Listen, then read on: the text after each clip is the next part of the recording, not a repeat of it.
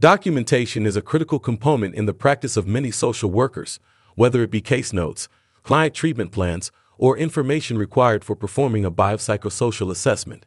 Written records are the best evidence that the social worker is providing services. Therefore, it is essential to consider clients' interests, social workers' professional activities, and relevant agency requirements. Mishnah, Levine, Wogo, and Lee, 2013. The NASW Code of Ethics states that a social worker should only document information relevant to the service provided and keep records for a reasonable time. NASW 3.04 Client Records.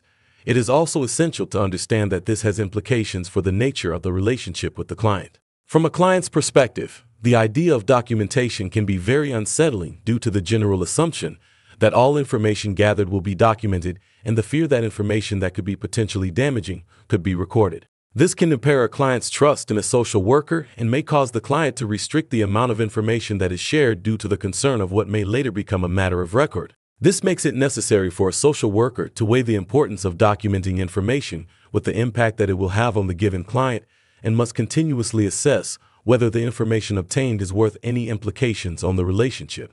The NASW Code of Ethics states, social workers should respect clients' right to privacy. Social workers should not solicit private information from clients unless it is essential to providing services or conducting social work evaluation or research. Once private information is shared, standards of confidentiality apply.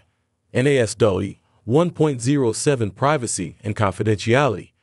This signifies that even though a social worker may inquire further and gather more information on the client to help, there are limits to what you can ask. This also makes it essential that the social worker knows and understands when it is necessary to document information and when it is not.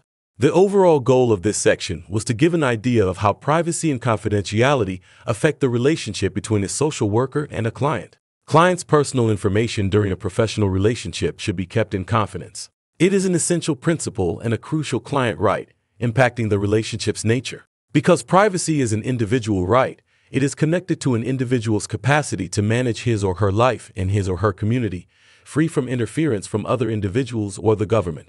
Privacy provides the freedom from unreasonable access to oneself and the right to control the quality and nature of one's life. Informational privacy is the right to maintain information about oneself.